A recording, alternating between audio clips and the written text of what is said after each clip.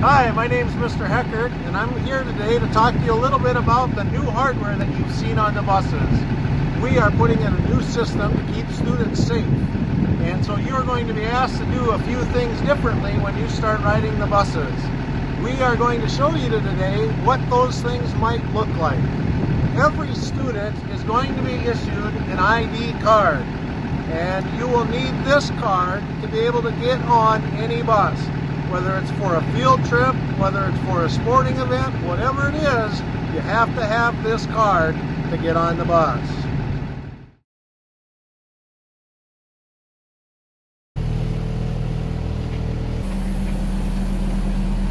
Good morning, Mr. Heckert. Good morning. Hey, make sure you scan on. I will do that. Thank you.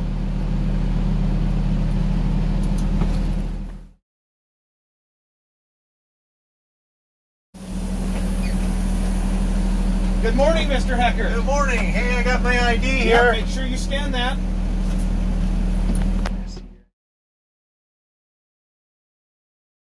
Good morning. You got your ID with you this morning. I forgot my card. Do you remember your lunch ID? I know my lunch ID. Go ahead and punch that in. ID received. Thank you. Thank you. So you saw when I got on the bus, if I'm an elementary student, my ID is on a lanyard that goes in and out. Middle schoolers are going to have a lanyard that either fits in their pocket or can go around their neck. When you scan your card, it's going to show up on this tablet right here. Your name will pop up if you're riding a bus that you're supposed to be riding.